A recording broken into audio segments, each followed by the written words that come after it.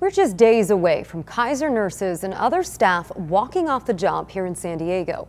The union representing workers and the company have yet to reach an agreement, so come Monday, a strike will begin unless a deal is reached. Kaiser is already sending out notices to patients, warning them of possible appointment changes and closures.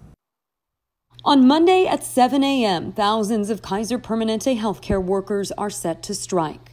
The union, UNAC, UHCP, and the company have yet to reach an agreement on a new contract after months of negotiations. We've had enough and we are ready to strike. We are ready to walk out and withhold our labor and be there to fight for our patients. Wages for current and future employees remain one of the biggest issues.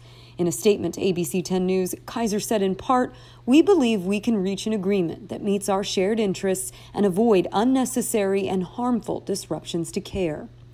This email was sent to patients this week, letting them know that some appointments might be changed or canceled and that should a strike happen, pharmacies would be temporarily closed. The strike would affect more than 300 Southern California facilities. Kaiser says if it happens, those facilities will be staffed by trained and experienced managers and contingency staff, and physicians will continue to be available to care for patients. Meanwhile, healthcare workers ready to walk off the job say they're worried not only for patients, but themselves. I am a household of 6 people. I am the breadwinner. I have to have bills to pay, but I believe that I need to, at this point, stand up for what's right for our future. Again, unless a deal is reached between Kaiser and the union, that strike will begin first thing Monday morning.